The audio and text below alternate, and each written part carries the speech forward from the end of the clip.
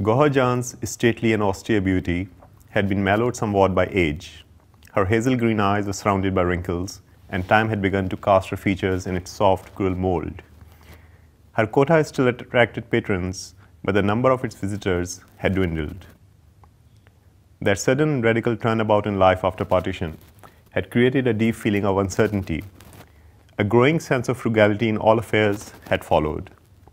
It had adversely affected the fortunes of the Tawaf's enclave, a world that thrived on extravagance and where people traditionally flaunted their wealth and fine tastes.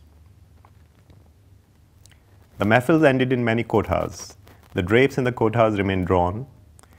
The wooden staircases smelled of dampness. The carpets had not been aired in a long time and were musty.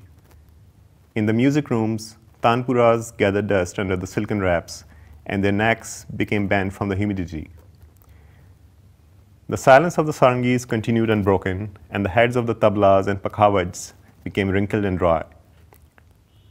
The quiet of the music rooms was broken sometimes by the sound of a string snapping. The neighborhood seemed more alive in daytime than at night. Most of the nayakas had moved out from the kothas to find a trade in which their training in the musical arts could advance a career. Many had joined the fledgling film industry. In the last year, 2 nayakas had left Gohar Jan's kotha.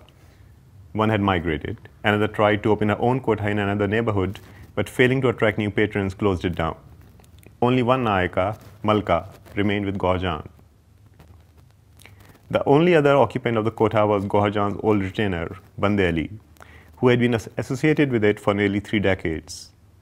He was in charge of the mahfils and also looked after the kotha's finances. Every evening, he made sure that the pandans were stocked, the drinks ready, the white floor coverings spread in the music room, and bolsters placed for the guests.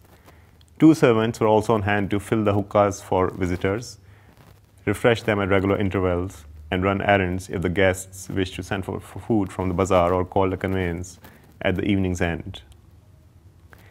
Bande Ali usually finished his preparations an hour before the mahfil started. Then he had his customary cup of tea before opening the doors of the kotha.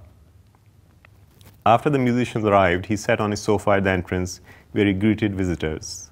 Malka received the guests at the door of the music room, offered them pan and ushered them in where the musicians were already seated and awaiting Gohar Jan. At the end of the mahfil, the guests left their payment in a money box. While the servants cleared up the room, Bande Ali did his accounting. After the house staff left, he closed the kotha doors and retired to his room on the top floor of the building to sip his cup of opium. Bande Ali gave the account of the kotha's finances to Gohar Jan regularly on the 5th of every month. But in recent days, the exercise made him uncomfortable. Having been associated with the kotha and its finances for so long, he felt he was himself somehow to blame for its declining income. Gohar Jan had been quietly selling her gold since the previous year to maintain the kotha on the same lavish scale as before. Bande Ali was the only person who knew about this. Gohar Jan had forbidden him from discussing it even with Malka.